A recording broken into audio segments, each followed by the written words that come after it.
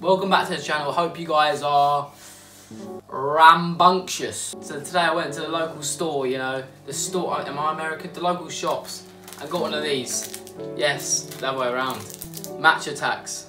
And the reason why I want to talk about this is because we all as a kid have bought hundreds of these, let's be honest. We've bought hundreds. Like, today's a bit more of a serious video on how Attax start you off gambling at a young age. But let's be honest, you never buy one of these. I've bought one, for instance, but when you go to the shops, you buy packs of these, or even when I was younger, I used to buy the whole box. I used to ask the shopkeeper, as you say, for the whole box. And this was £1. For a whole box, it's like, I don't know what it is, like 50 quid or something. 30 quid. You don't get what you want from one. For you to get an actual shiny card or the exact one you want, a very good card, you keep spending and spending cash. You splash cash like it's nothing. Like this was the most trendiest thing in your school. If you were in your school, yeah, in primary school, whatever school you went to, if you had 100 club Petr Cech, yeah, oh my god.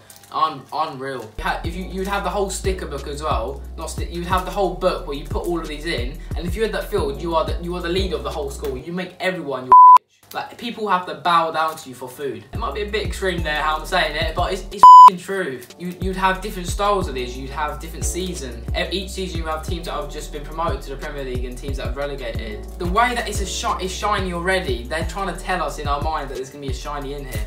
If, for instance, we're going to open this packet now.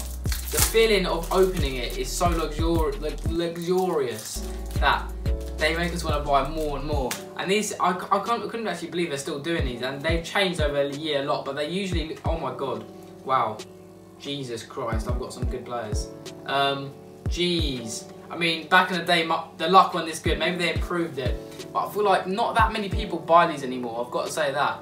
But so far in the pack we've got, in the first one we got shiny Marcus Alonso.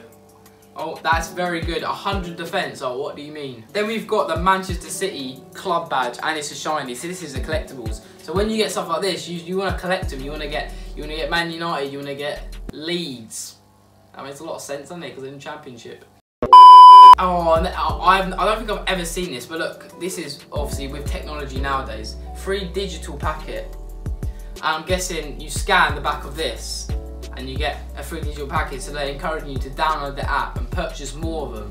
Pedro, Matt Ritchie, Begovic, Yarmolenko, sort of a shiny Alex McCarthy. And I said with these, the smell on them, the smell on these, you can never have that smell with anything else. The smell.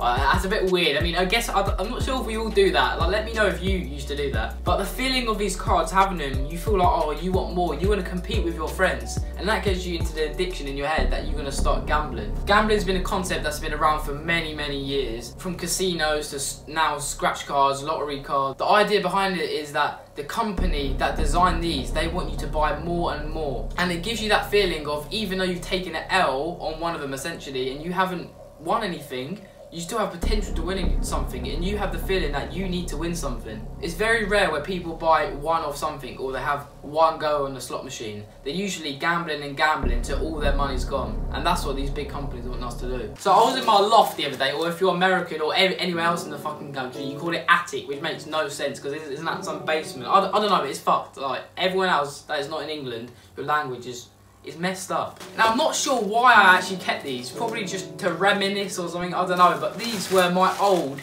back in the day, I sound like an old man, Attax book. Like, look at that, collector binder it's called, bloody binder. I mean, look at this, I had these packed full with I've literally got, the whole thing is full, the whole thing is full. Imagine how much money, because I wouldn't buy the amount of packs that are in this if you times it by how many there are. I would have to spend so many to even get one page. The 100 clubs, I've literally got every single page full.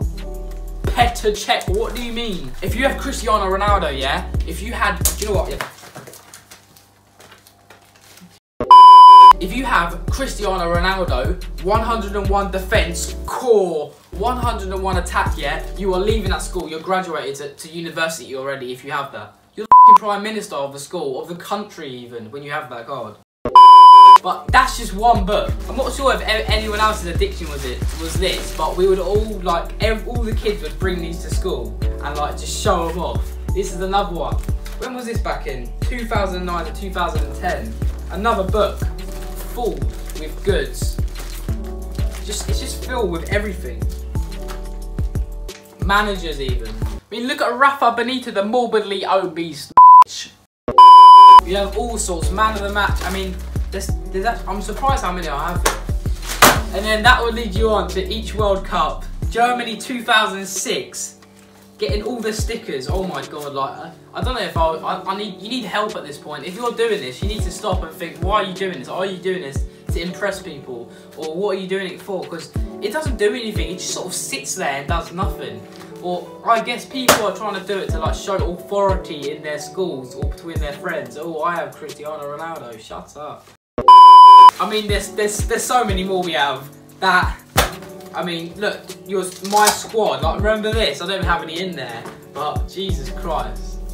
Then I've just got loads of random ones here. Like, there's so many. My point is that they psychologically don't think about us. They want us to implant in our heads. We have to keep buying these products. They're thinking. They know in our head that once we buy one or two, it's going to be an addiction where we keep buying it. A good example is my brother. As soon as he turned 18, which was last year now, he straight away started getting on it wasn't an addiction, I would say, more of like getting on the thing of buying scratch cards, lottery tickets, and that's just because you think you're 18, so you're obliged to just buy them. And if you've noticed, there's been a lot of cases of mainstream celebrities and people with a lot of money, very wealthy people going to Vegas, gambling a lot of their money because they think that it's going to be an investment when it's not really an investment. If it was an investment, you'd put that into something like property or something. And the people at the top of the casino are probably laughing the amount of millions they make, probably billions. There's also something a little bit like creepy or scary about it, the fact that, like, even though people know this, they still do it. They still think, okay, I'm gonna buy one more. I could win, I could get this.